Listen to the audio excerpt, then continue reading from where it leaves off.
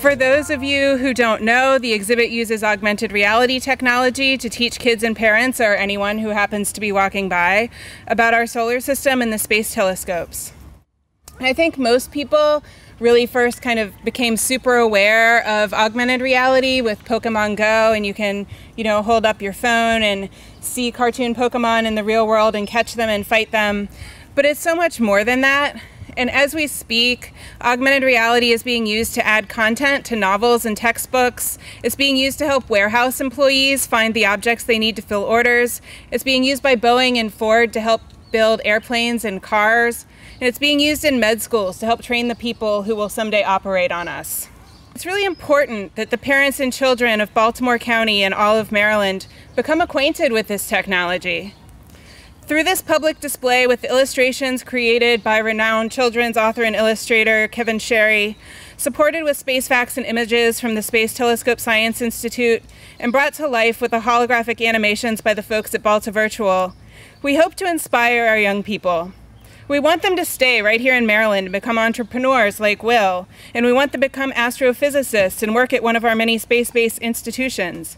And we want them to listen to the animated voice of Anita Crawford and hear that the voice of science isn't always the voice of those with the most power. So a heartfelt thanks to the Maryland State Library for providing the funding for us with the Institute of Museum and Library Services grant funding to make this possible.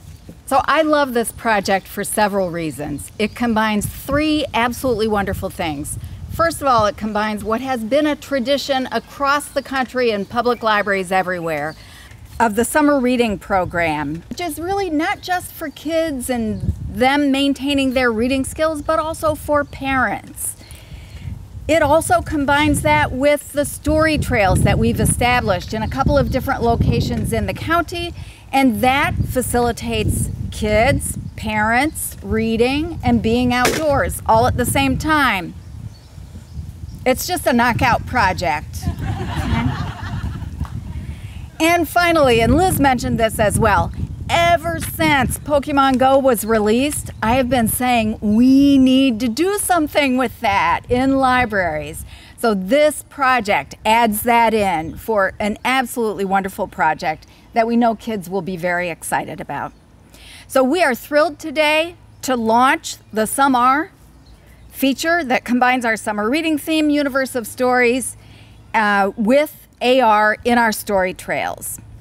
I'm Will, founder of Balti Virtual. We're a AR/VR studio based in Baltimore City. First of all, try the story trail for sure. Check it out, see how AR works. And also, we organize a meetup group called Be More VR that has free events once a quarter.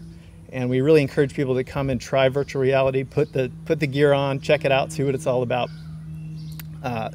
And finally, if you're interested at all in this stuff, grab somebody from Balti Virtual. I guess, where are you guys? Sort of all spread around, mostly in the shade, this very, very intelligently.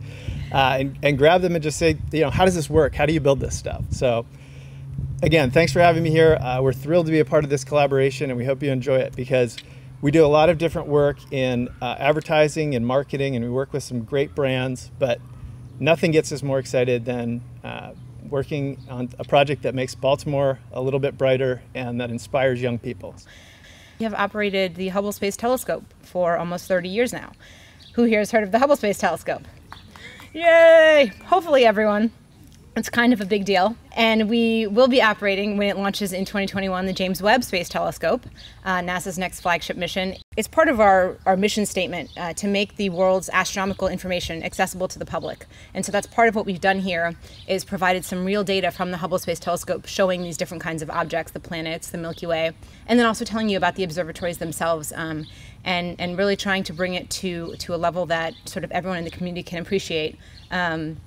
The Office of Public Outreach has many, many years of experience working with the library communities in different ways.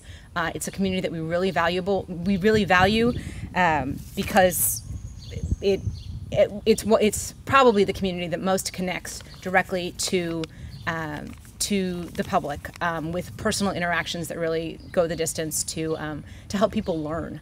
And so we're really, really grateful to be included in this project and excited that so many people are here and that it's, you know, it's going to get a lot of traction and really hopefully inspire a lot of young people to then go into science. And I hope you all enjoy the art, the augmented reality, the science, the facts, and the performance here today. So thank you so much.